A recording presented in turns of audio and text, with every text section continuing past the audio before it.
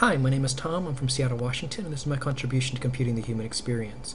For me, it's been a fun and exciting ride as technology has exploded around me throughout my life.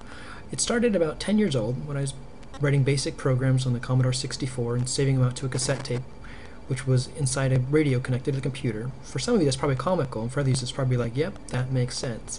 Why would you ever use a cassette tape, let alone a radio connected to a computer? Well, that's what we had back then for hard drives. And it was extremely exciting being on the cutting edge, where now it's a complete different world. And that's the whole point of this documentary, is to document and remind people how we got to where we are today. So I'd like to talk about where we've been, where we are, and where we're going as it relates to computers. So for me, the Commodore 64 graduated into the Apple IIe and far too many role-playing games.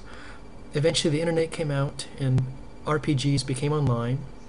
Their social networking in its infancy, as you socialized playing video games. Did you play the video game or socialize is a topic for another day. But RPGs turned into chat rooms turned into web pages became a CS and EE degree. At that point, though, things really became interesting. I started joining different companies and different organizations around the world. I traveled for online voting projects to the UK. I've written multiple applications and websites and programs to truly help change the world. Not always successfully, but at least I had the option and the opportunity to contribute on a much bigger scale, all to the computers and the interconnection of the networks that we now call the internet, or the interweb, depending on which generation you grew up in. But again, different story for a different day.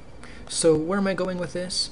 Computers have touched my life in more ways than I can ever mention, from medical to personal to family to friends to meeting people I never otherwise would have ever met. For example, my forever friend.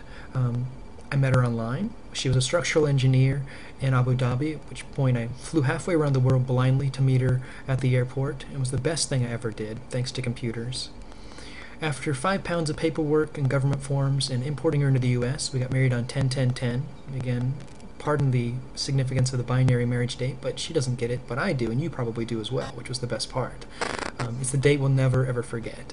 But the really exciting part, and where I'm most thankful for computers, is if it wasn't for us being able to connect halfway around the world without ever seeing each other, never bumping into each other at a coffee shop or anywhere else, we wouldn't be able to say today we're proudly 20 weeks and expecting a child on the way, all thanks to computers and technology and those that came before us. So where am I going in the future? That's TBD. But I do know I'm going to continue to contribute on the global level through computers and through my friends and the networks I've created thanks to computers and those that have come before us. And I look forward to hearing your story and telling you more about my stories as I continue to compute the human experience, as do you. Thank you, have a great day, and I look forward to hearing from you more.